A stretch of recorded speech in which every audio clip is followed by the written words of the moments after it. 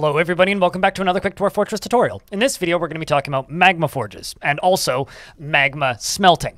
This is a very simple tutorial of a very basic concept, but presented in a very complicated manner. We've actually built a little magma reservoir down here on the magma sea using a magma safe floodgate and a lever. You do not need to do this. If you want to use lava, the best way, in my experience, to experiment with it is just simply messing around on the surface near a volcano optimally. Or if you happen to find a magma chute, which is usually found in the cavern layers, it's just kind of like an open lava pond, basically, which you can build on top of easily.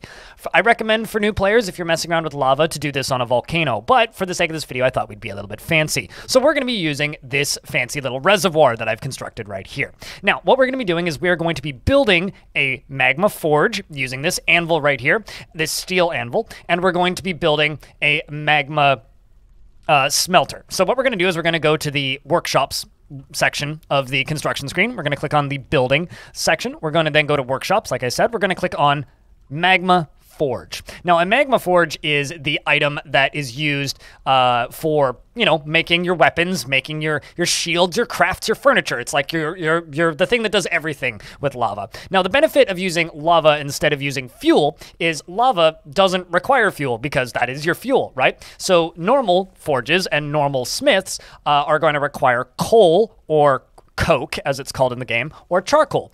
Coal needs to be mined and then refined into coal, and charcoal needs to be chopped down from trees and then refined into charcoal, which adds an extra step of complexity and adds another resource that you need to gather. So in some ways, magma forges are actually way simpler. So the kind of pro tip here is you can either place them along the side like this, you can place them on the diagonal like this, as long as the center tile is supported by either flooring or stone. So they only need one tile to work, but if you see right up there, it says blocked at this location, it won't work. So this, we could place it here, but it won't have any fuel, so there's no point. So what we're gonna do is we're just gonna kind of place it on the corner.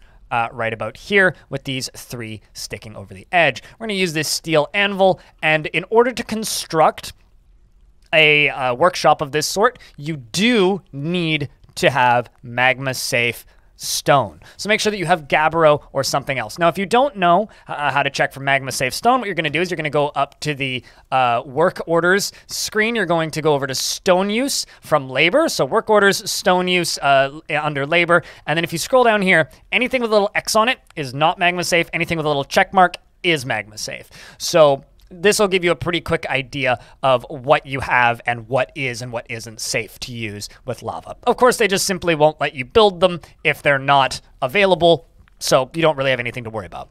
The other workshop that we're going to construct today is, as I said earlier, the magma smelter. Now, the magma smelter can be found right here, and we are going to place this right next to it. So now we're just going to wait until these are both constructed, and once they're ready to go and the dwarves have built our two lovely forges, we'll continue with the video.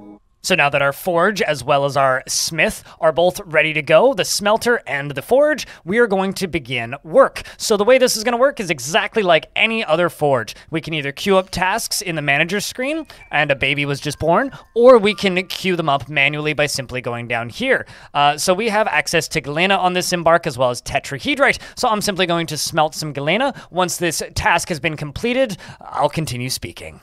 Now that we've smelted that galena, you can see that we have acquired 2 silver bars as well as some lead, which is what galena is the ore of. From there, we're then going to click on this magma forge, and we're going to go to weapons and ammunition. I'm going to go down to silver, and I'm going to ask them to forge a silver mace, because, I don't know, I like maces sometimes, and I don't think I've seen the sprite in this version yet for them. Generally, I would make war hammers out of silver, but every now and again, you gotta make a mace. So, when it comes out, it should be right here. Our dwarves have chucked everything together and seem quite happy about their new forges.